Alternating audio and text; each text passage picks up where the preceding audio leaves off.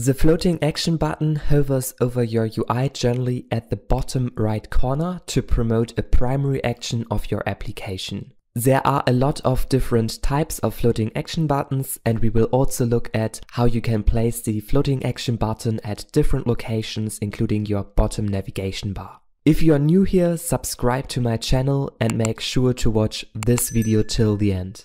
Let's get started by going to our build method, and here within your scaffold you have a property which is called floating action button, and inside of it you can then create your floating action button, and therefore I create here a new method where I place then this floating action button widget inside. Mandatory, your floating action button needs to have an onPressed handler. And this means every time if you click here on this floating action button, then you can execute here your functionality inside. And I want to print here this press statement. And now if I click here on this floating action button, you see he displays this pressed inside of our console. Furthermore, you also can give your floating action button a style, and therefore you have here this child property where you can set a widget inside. So in my case, I place here this navigation icon inside. And secondly, you also have a property background color where you can set the background color of your floating action button. The purpose of your floating action button is to promote a primary action of your application. And this means that, for example, you have the primary action create, share or navigate. And normally it is used, for example, in WhatsApp to create a message, or also in Gmail to create an email. In Google Maps, it is used to navigate to a different location, and sometimes you can also use a share button so that users can share easily your content. To create, for example, a share button instead of this navigation button, we change the background color and then we set here this icon to this share icon.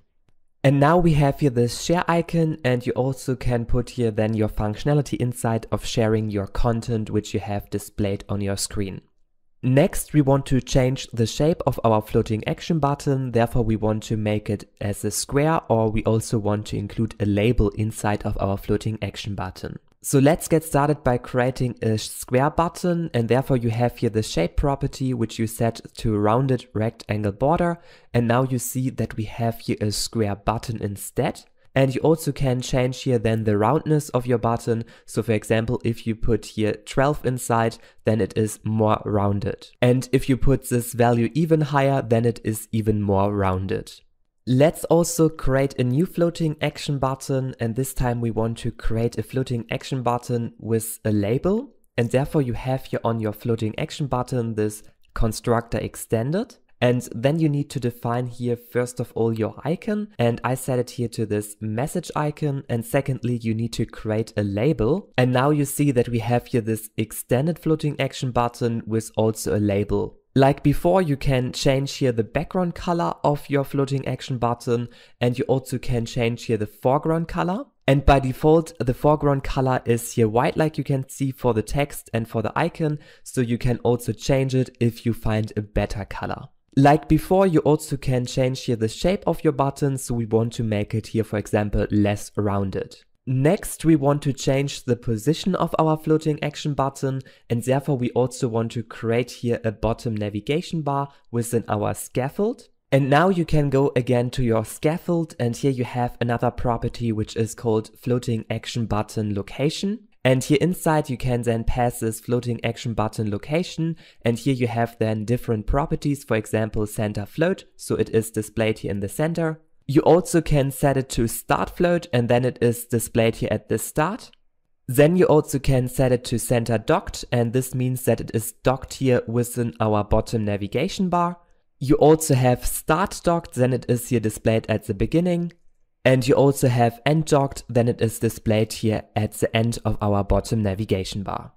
And by the way, if you want to get here this whole source code of this application, then you can get it with the first link in the description, and with the second link you can get access to my Flutter courses where I teach you how you can become a better and more efficient developer.